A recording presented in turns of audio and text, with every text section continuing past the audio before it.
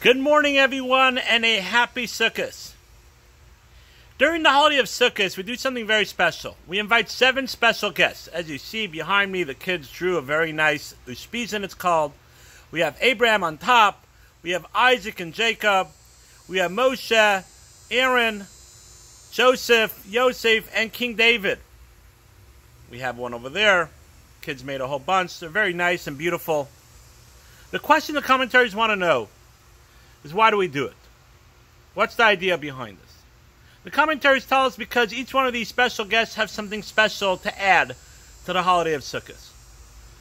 So I want to specifically talk about today's uspizin, because every day there's a specific guest that brings along everybody else. First day is Abraham, second day is Isaac, third day is Jacob, fourth is Moshe, then Aaron, then Joseph.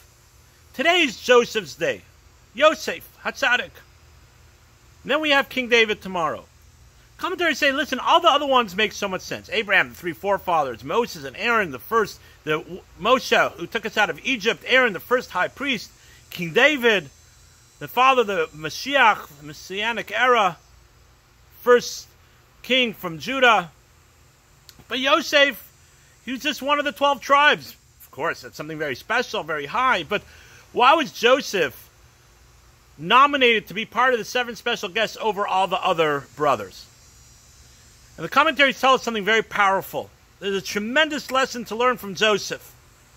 Joseph was the first one to survive his spirituality in exile, in a cultural exile. In the exile where he was second in command. In the exile where he was showered with materialistic stuff, and to be able to succeed and excel in the physical, materialistic world. But Joseph is known as Joseph Hatzadik because he had strong roots. He's called Yesod, foundation, because he made sure not to lose sight of what's important. Made sure not to lose sight of the foundation of his Judaism, and to make sure that his priorities were always set straight. And therefore, Joseph excelled in that. And that's one of the fundamental things that we have to learn every Sukkot. By going out of Sukkot, it's supposed to bring us back into reality of what's true and what's not true. What's important and what's not important. And Joseph is teaching us that we always have to make sure to go back to our roots and see, are we have a strong foundation in our spirituality? Joseph lived in the physical world. He was second in command. But he never lost sight of what was truly important. His Judaism.